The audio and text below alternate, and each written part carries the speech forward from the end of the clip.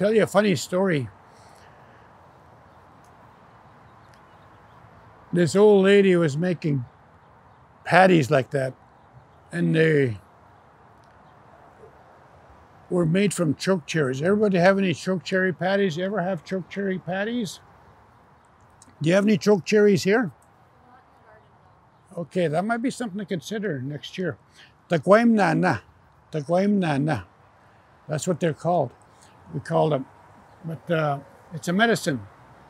Anybody here ever have a cold? Anybody ever have pneumonia? Yeah. Chokecherries is for the upper part, you know, the top part where the leaves are and the branches. You break it 4 directions, tie it together. Put it in a pot and boil it and drink it. It has a really dark red color, and that'll help you with the flu. Now, if you're really sick, I've never tried it. If you got pneumonia, guess which part do you use? Yeah, the root. The root is the strongest part of any medicine. Like carrots are good for you, beets are good for you, right? Anything that grows under soil. It's a really healthy medicine, healthy plant. So, where was I going with that? Oh, Taquaimnana, chokecherry patties. So, you know, their picking season is about July. Chokecherries, July, they're end of July. You start picking them, and then you get 2 rocks. Like, let's see. Yeah, there's, so just imagine, okay? And just imagine this is chokecherries. And then you scrape them. Yeah, you pound them and you scrape them to the side and you put them on the pot. You might fry them with grease, you know, just to have a little taste. But once you get a nice little pile, you make a nice little patty. Put it on the windowsill, dry. And that's just a straight patty. There's no grease in it, nothing in it. It's just straight chokecherry.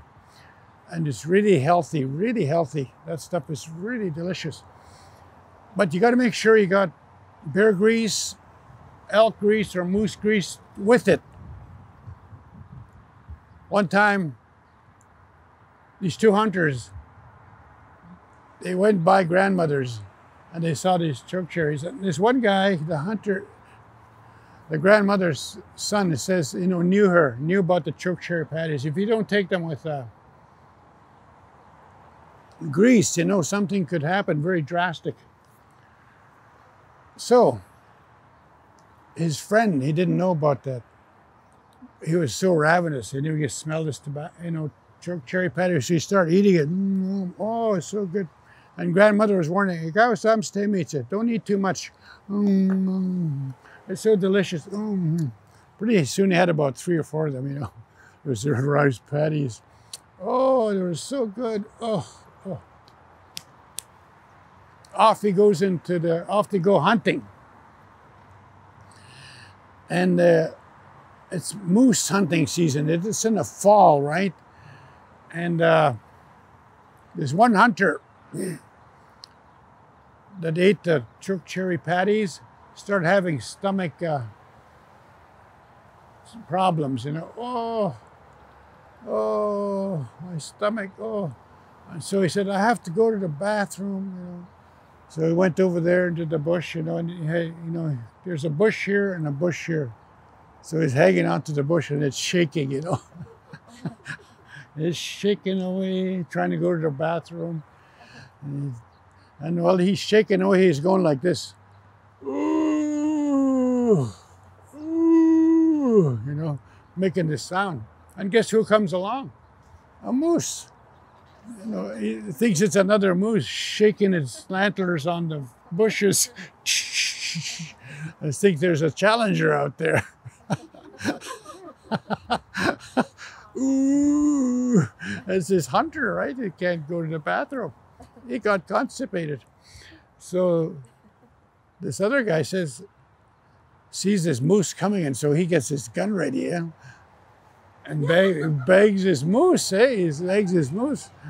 And he's really thankful that his partner was calling the moose, Said, oh, my brother is good at calling the moose.